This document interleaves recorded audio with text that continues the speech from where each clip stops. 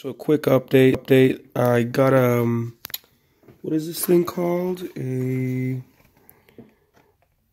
Mamba Micro X 0808 motor and ESC combo, as you can see it there.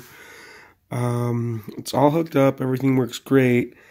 I adjusted the ESC, set the controls up, everything, but literally, look at that.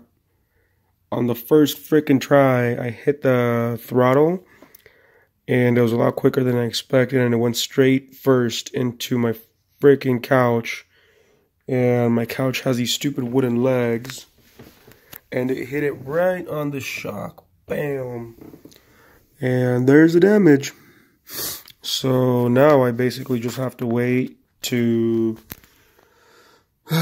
get new shocks and replace them all. More money, yay! I'm gonna keep this case now. This thing probably looks like a Ford, that's why.